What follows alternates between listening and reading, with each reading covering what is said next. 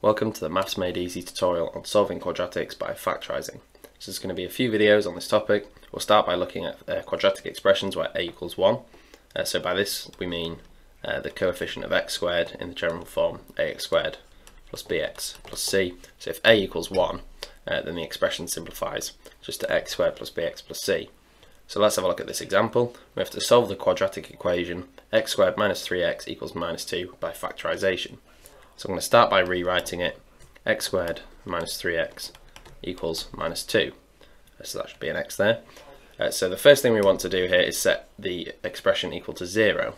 So we need to add 2 to both sides. So this is going to give us x squared minus 3x plus 2 equals 0. So adding 2 to the right hand side has just made that into a 0. And of course we have to do the same to the left hand side. So we end up with this expression. And now we have to factorise this expression. So to factorise it, if you've not seen our video on factorising, then I recommend you watch that first. But here we're looking for two numbers which multiply to give plus 2 and add together to give minus 3. So those numbers are minus 2 and minus 1. So that's what's going to be in our brackets alongside x. So x minus 1, x minus 2 equals 0. So now comes the solving part. So let's just have a look at one bracket at a time. So in order for this expression to equal 0, at least one bracket has to equal 0, because when you multiply anything by 0, you get 0. So if we take the first bracket, then let's say x minus 1 equals 0. Well, that's simple enough to solve. X equals 1. And if we take the second bracket, x minus 2 equals 0, then we are left with x equals 2. So for any quadratic expression, you're always going to end up with two solutions to the equation. So in this case, our solutions are x equals 1 and our other solution is x equals 2.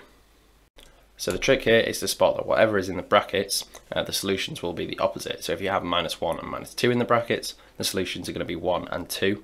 But you should note that this is only the case when a equals 1. So it becomes more complicated when a is not equal to 1.